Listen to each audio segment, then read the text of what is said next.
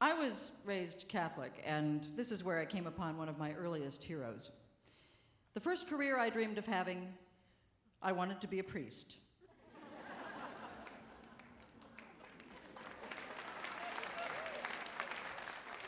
I was 7. I made hosts out of Wonder Bread and I gave Holy Communion to my stuffed animals.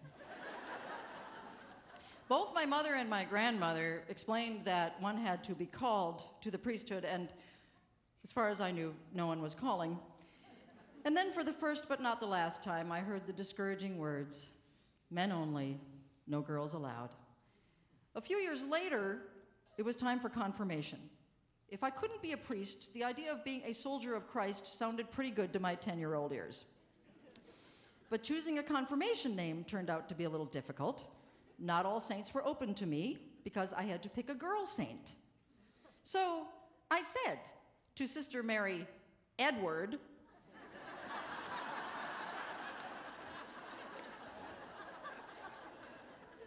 "I like my name, Anne." Yes, it's a nice name. And she's already with you. Anne, the mother of Mary, the grandmother of Jesus. I never thought of Jesus having a grandmother. Sorry.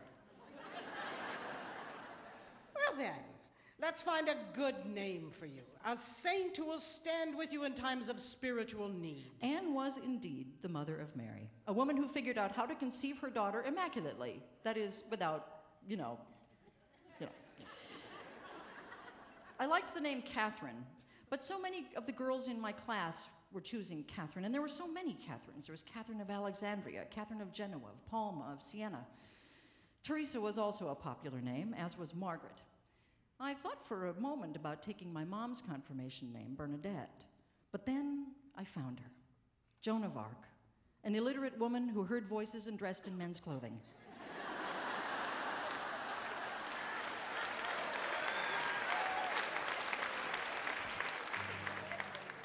Joan of Arc, alone and unmarried, she defied the rules of medieval society by leaving her father's house.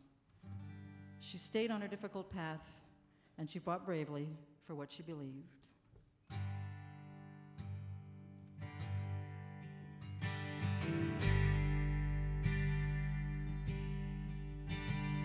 Now the flames, they follow Joan of Arc, as she came riding through the dark. No moon to keep her armor bright, no man to get her through this dark and smoky night. She said, "I'm tired of the war.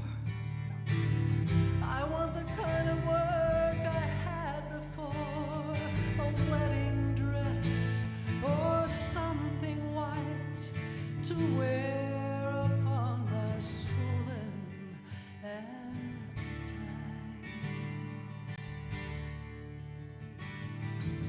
Well, I'm glad to hear you talk this way.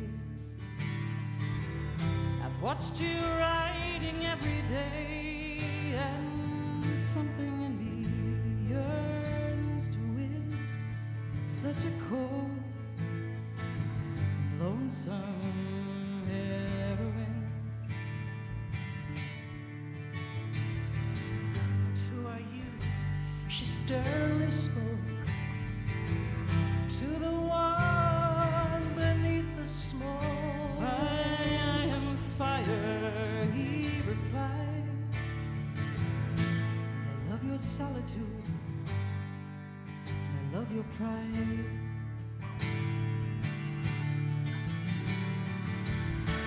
La la la, la la la, la la la, la la la, la la la, la la la,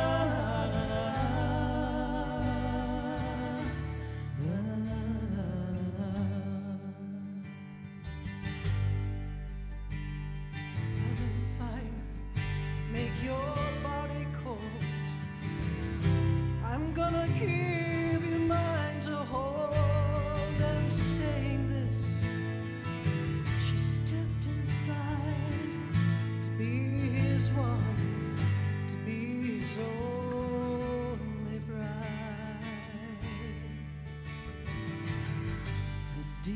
into his fiery heart.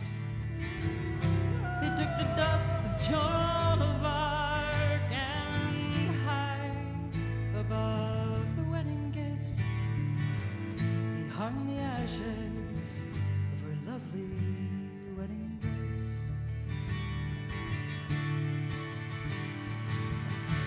La la la, la la la, la la la, la la la, la la la, la la la, la la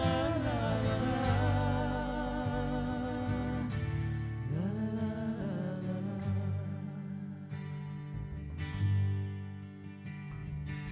It was deep into his fiery heart. He took the dust of Joan of Arc, and then she clearly understood. He was fire, then she must be wood.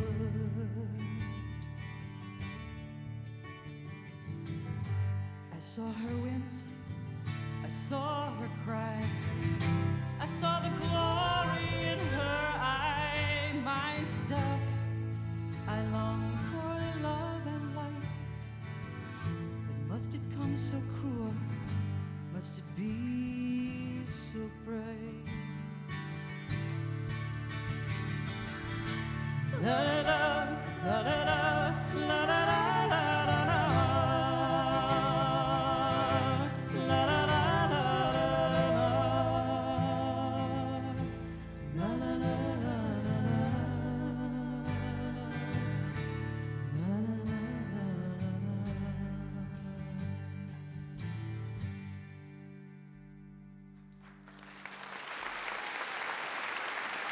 As you all.